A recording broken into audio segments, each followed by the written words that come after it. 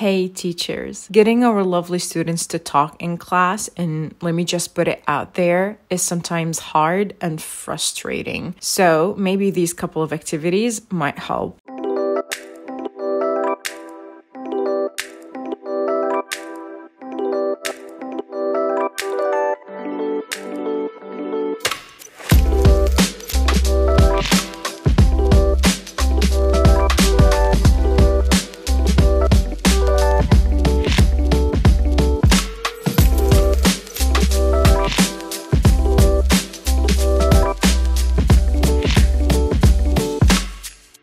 Okay, my first activity is the classic 2 truths and 1 lie. But hold on a second. I've always used this activity as an icebreaker to let students get to know each other. But then I was like, no, I should absolutely put this activity aside for a time when I'm either too tired to prepare for a speaking activity or not in the mood to prepare for a speaking activity, or both. However, I made a little adjustment to make it a real speaking activity that suits all levels. You probably know that each student should say 3 statements about themselves. 2 of them should be true and 1 should be a lie. Their classmates then try to guess, or with advanced learners, question them to try to determine which statement is a lie.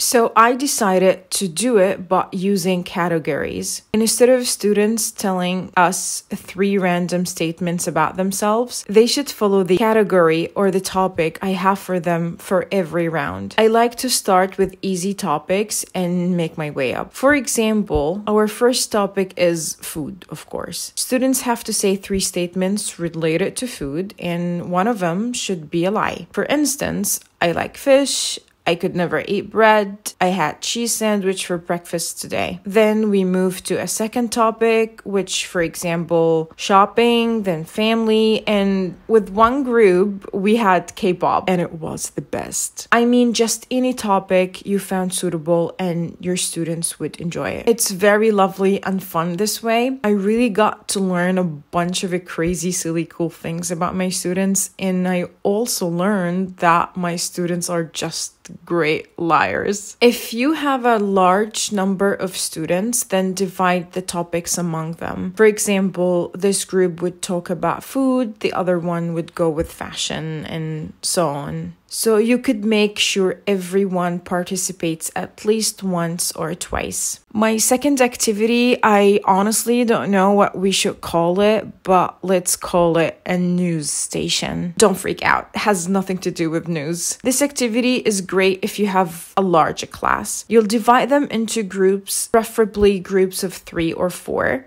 Tell them that, surprise, you own a news station and you're gonna cover a story. Give each group a paper with random objects on it like this one. By the way, feel free to download it. The link is in the description. Anyway, tell them that 1 or 2 of you should be the news anchors and 1 of you should be the reporter and 1 or 2 should be the witnesses. They should come up with a story that has all of these items in it. It could be a murder story, a funny story, a happy story, as they wish. Give them enough time to work together and prepare. And at the end, every group presents their story and they get to compare their story with the other stations, and maybe they could vote for who had the best story and presentation. Students can get really creative here and you will just love it. That's pretty it. Thank you, awesome teachers, for watching.